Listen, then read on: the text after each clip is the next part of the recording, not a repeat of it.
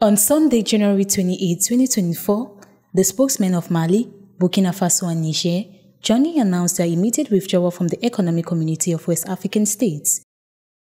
The leaders of the three Sahel countries accused the regional economic bloc of imposing inhumane sanctions aimed at reversing recent coups in their respective countries. The joint statement broadcast on state television in all three countries said the decision to withdraw had been taken in full sovereignty and claimed that after nearly 50 years of existence, Ecowas had deviated from the ideas of its founding fathers and Pan-Africanism. The Economic Community of West African States suspended the three countries following military coups that overthrew their democratically elected governments in Niger last July, in Burkina Faso in 2022, and in Mali in 2020 and 2021. Since then, the three countries have formed a defense pact called the Alliance of Sahel States, which commits them to help each other defend their territorial integrity against internal and external aggression.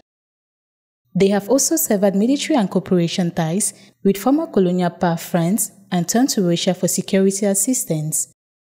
This announcement follows a series of events that have heightened political tensions in West Africa and the failure of the Ecowas to help the countries deal with existential threats such as terrorism, a common reason given by their militaries for the coup. The militaries argued that, rather than improving their situation, the Ecowas sanctions had further weakened populations already affected by years of violence. This development adds a new layer of complexity to the evolving political landscape in West Africa.